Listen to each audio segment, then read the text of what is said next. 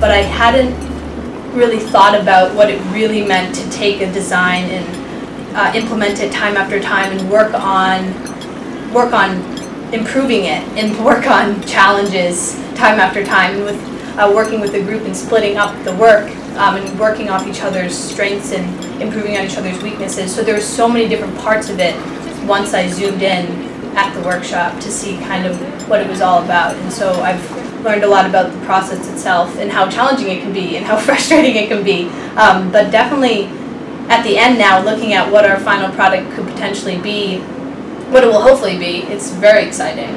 Seeing where we started and seeing where we're ending, it's so different, and it's fun. It's fun. Like when I first came into this workshop, I had an idea that I wanted to make a Star Wars laser gun.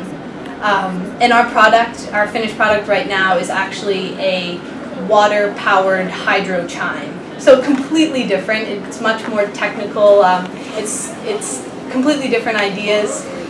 I think we had big ideas at first, like the Star Wars laser gun. Another idea was a playground that made energy, and we kind of had to decide that in 4 weeks you can't really do that. You can't really do that much. You can't make a whole playground that makes energy.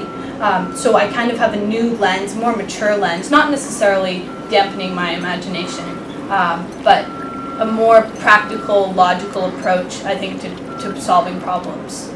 The creative space we had in school, I feel like I don't really have anything like this where I can just go into a space and just build and just kind of do whatever I want with all the tools I need.